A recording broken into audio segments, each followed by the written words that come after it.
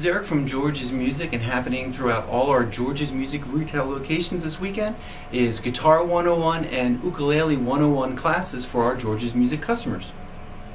Check out your local George's Music store for the times that these are actually going to be given in the store.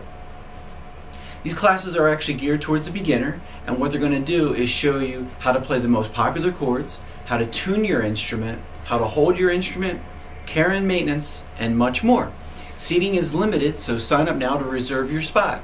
And to help the guitar players get off to a good start, I'm going to show you one popular chord, and in just a few moments I'm going to show our ukulele players a popular chord as well. And if you can get these under your fingers by the time the classes start, you'll be way ahead of everybody. Okay, for our guitar players, what we need to do is just get a quick basic down. On our left hand, and if you're left-handed, this will be completely opposite. On our left hand fretting hand, we've got our index, our middle, our ring, and our pinky. And they're numbered 1, 2, 3, and 4.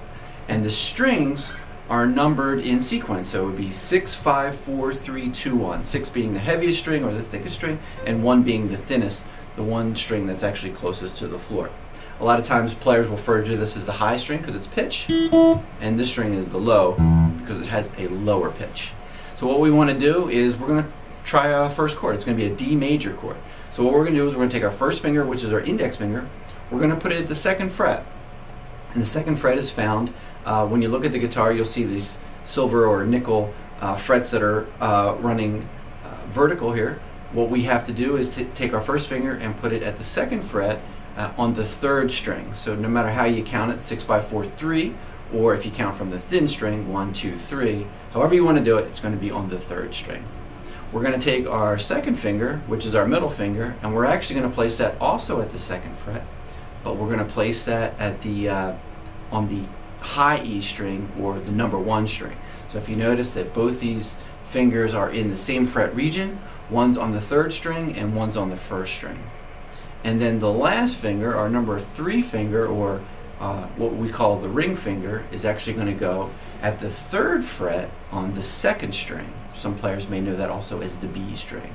So I've got my first finger at the 2nd fret on the 3rd string. Sounds confusing, right? I've got my 2nd finger at the 2nd fret on the high string, which is the 1st string. And now I've got my 3rd finger at the 3rd fret on the 2nd string. And the great thing about this chord is after you arch your fingers, you're just going to play the top 4 strings. And everyone's like, well, the top 4 strings are down here. Well, not really. What we mean by top strings is we want the high pitch to happen.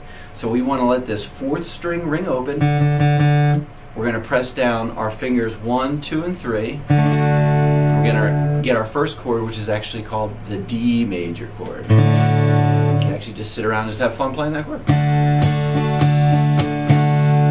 So that's our first chord that you can get under your belt before attending any of our classes. And now on to the ukulele players. And for our ukulele players, I'm going to show you a really quick popular chord. The first thing is just how to hold it properly. Is I want to kind of prop it up on my left leg, kind of wedge it against my right leg just so it's supported. I've got my bottom of my forearm, I kind of rest it on the top of the instrument just to kind of keep it in place. Again, the fingers are named the same as with guitar, so it's 1, 2, 3, 4, or index, middle, ring, and pinky. And this one's going to be real easy because I'm just going to use one finger. I'm going to use my 3rd finger. I'm going to put it at the 3rd fret on the top string, which would be, again, 4, 3, 2, 1. So it's at on the 1st string at the 3rd fret. I'm just using one finger, and I'm going to just strum the strings lightly. And I've got my first chord, which is a C major chord. So again, a simple chord like that plus a few more will get our Ukulele 101 players happening and playing together right away at one of our classes.